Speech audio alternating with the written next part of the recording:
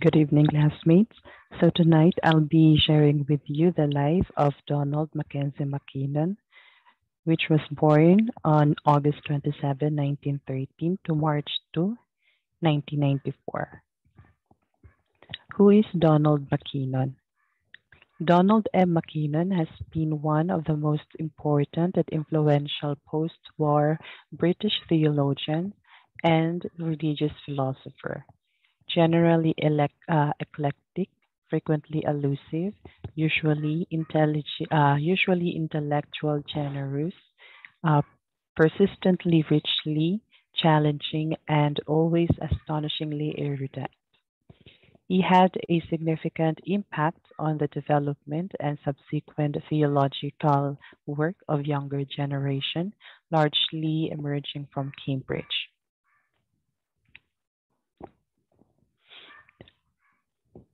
Donald MacKinnon's life. He was born on August 27, 1913, in Oban, Scotland, and the only child of a procurator fiscal of Argyll, and he was also married to Louise Dreyer. His education, he studied in Archfield School, Edinburgh, from 1921 to 1926.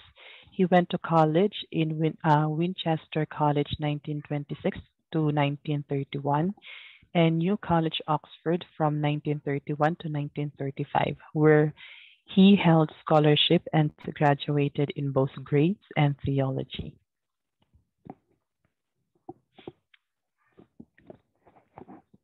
MacKinnon's career started as an assistant lecturer in moral philosophy in the University of Edinburgh from 1936 to 1937.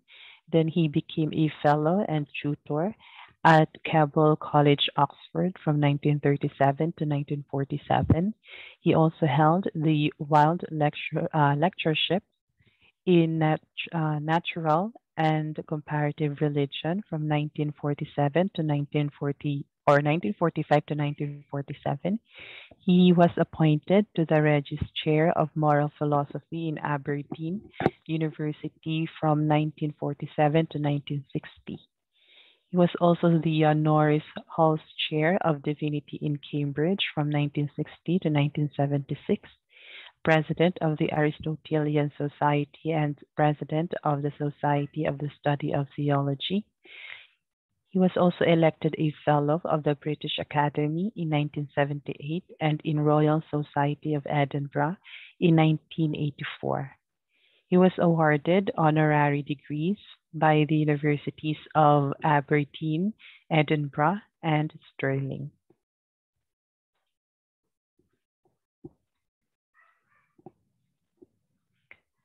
Mackenzie's works were a study in ethical theory in 1957, Borderlands of Theology, which was published in 1968, Explorations in Theology in 1979, Themes in Theology, and The Threefold Chord in 1987.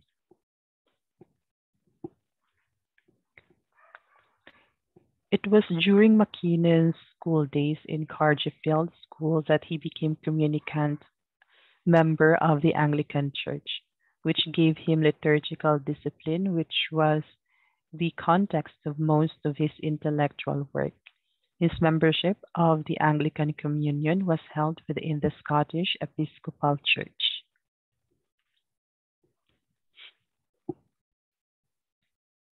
MacKinnon's renown as a speaker was demonstrated by invitations he accepted to deliver named lecture series in Cambridge, Exeter, Aberystwyth, the London School of Economics, Newcastle, and Stirling.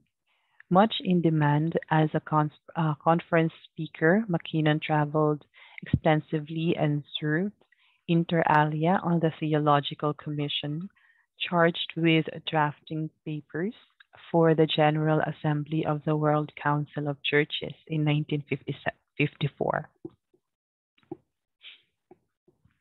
MacKinnon attached great importance in Locke's distinction between primary and secondary qualities, seeing their early insistence upon the attachment of an empiricist epistemology to a realist ontology. For all the attractions of forms of idealism, whether in metaphysics, ethics, or even the philosophy of history, an engagement with the world experienced in empirical form lay very near the core of MacKinnon's approach to both philosophical and theological questions. MacKinnon's central philosophy work of the period 1947 to 1960, a study in ethical theology, which was released in 1957. The work had greater emphasis on historical perspectives than tended to be fashionable in the 1950s, although it was certainly a contribution on moral philosophy rather than the history of moral philosophy more narrowly defined. The elusive and now wholly successful final section, dealing with the relation between religion and ethics, was the forerunner to much later illumination. In his writings, he paid respect for the utilitarian insistence that human happiness cannot be wholly divorced from empirically describable states of affairs, including social condition.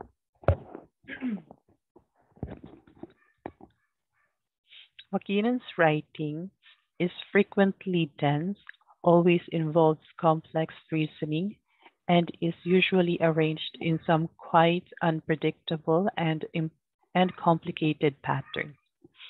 In parts, this has to do with the scatteredness of his thoughts that appear to struggle to find coherent expression. But more significantly, the difficulty comes from the searching and disarming, even devastating reflection that expose problems to view and refuse to take the broad road for easy solutions, premature resolutions, and trivializing abstraction of concreteness that characterizes much academic work as well as public, political, and ecclesiastical discourse.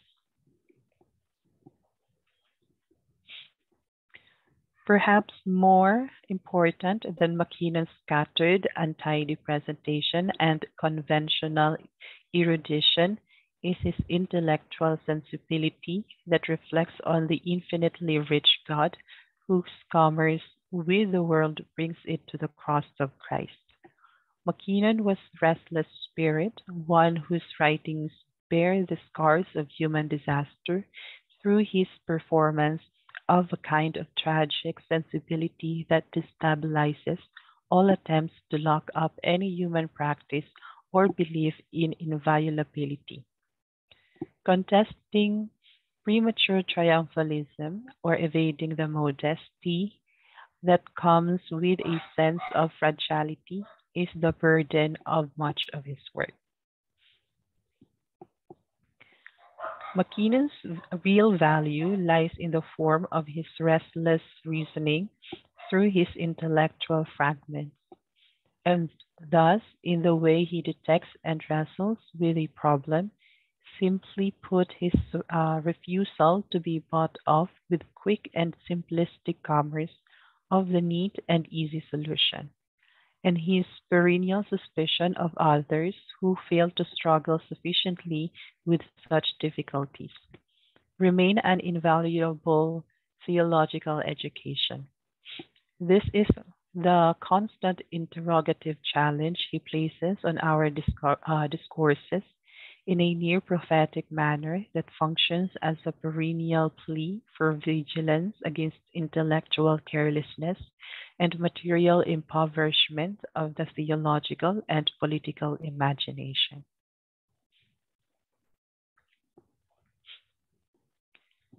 Kant's influence on MacKinnon.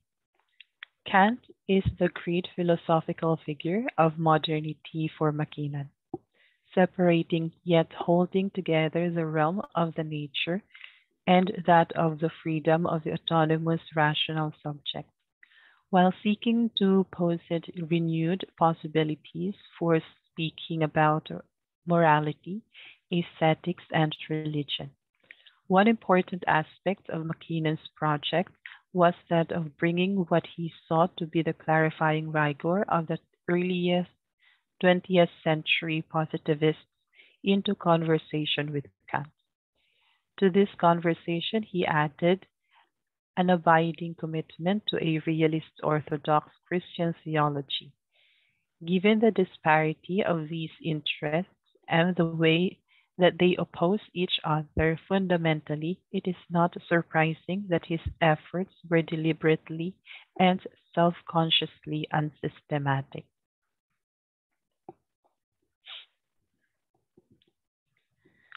MacKinnon preferred to express himself in essays, lectures, and short books, mediums that are generally better at raising questions and probing possibilities than attempting anything by way of definitive solution or knockdown argument, while allowing for creativity to subtly the openness of texture can also be frustratingly obtuse. MacKinnon's moral deliberations are a locus where his attraction to agnosticism and a form of realism become particularly evident. In addition, a moral focus lies at the center of his attempts to articulate the content of Christology and metaphysics. Just as MacKinnon understood Christology to stand at the center of theology, so he sees at the heart of Christology an act of freedom on the part of Jesus, understood primarily in terms of a rather stoic sound moral agency. The claims which Christians make for that which he endured demand that he shall have approached his sufferings in a particular way, not simply as a luckless victim of uh, uncontrolled circumstance, but as someone who, even if he found that circumstance uncontrollable, yet freely accepted the facts. This attempt to highlight Jesus' moral agency as a central component of any account of his life is mirrored in the positioning of moral concerns near the center of MacKinnon's forays into philosophy. MacKinnon on contra-liberalism.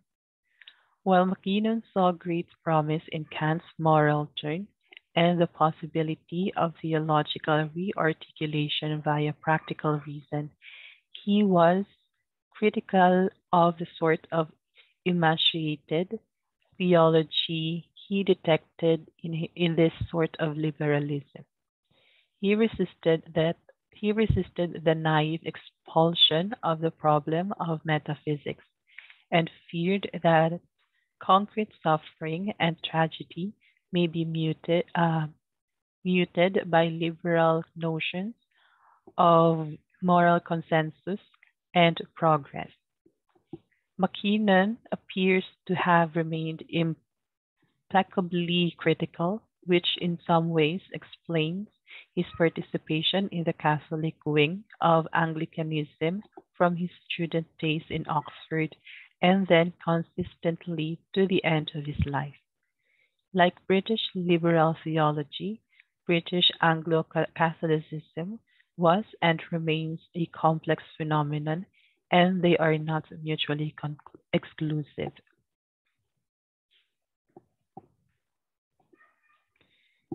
Yet, its general character was shaped by its beginning as a movement of protest and retrieval. It sported in an inbuilt grain of suspicion towards modernizing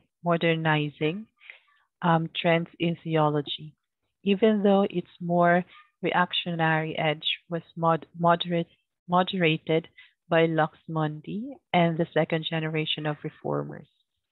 While MacKinnon subscribed to this movement, he was also known to child fellow Anglo Catholics with just as much, if not greater, vehemence whenever he perceived this conservatism fostering a willful ignorance of the serious schemes of modern philosophy and political science, or on the other hand, betraying this conservative impulse with an uncritical subscription to modernist intellectual fads. In this way, MacKinnon was something of a serial outsider, often showing inordinate sympathy to forces that were undeniably hostile to theology, such as logical positivism and Marxism, whilst remaining some of his hardest criticism of the theologians and church leaders who were in all respects closer to him in terms of philosophical and religious commitment. The motivation for MacKinnon's antipathy towards certain types of 20th century theological liberalism not only arose from concerns about its adequacy for a sufficiently orthodox and philosophically rigorous account of the faith, but also in the way it failed the demands of the historical moment. He saw it he saw it as an attempted therapy that failed in its diagnosis and its attempted cure. MacKinnon was not an uncritical devotee of Kant, and this allowed him some flexibility. The onto theology of old needed to yield to the purgation of a realist empiricism. Yet, likewise, MacKinnon insisted that the anthropocentrism of rational religion needed to yield to the purgative claim of revelation in history.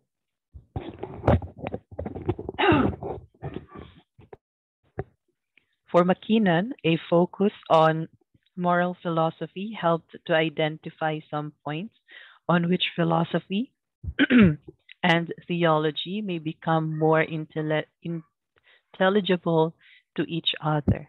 But there was no sense in which such a focus provided a ready solution to theology's marginalization or a rationale that somehow lessened the scandal of revelatory particularity. Much of what has been outlined so far calls for greater clarification and substantiation to that Christology to emphasize that Christology was at the heart of MacKinnon's theological enterprise, and that he went about constructing his approach with characteristic creativity, independence, fragmentary, fragmentariness, open endedness, and moral intensity.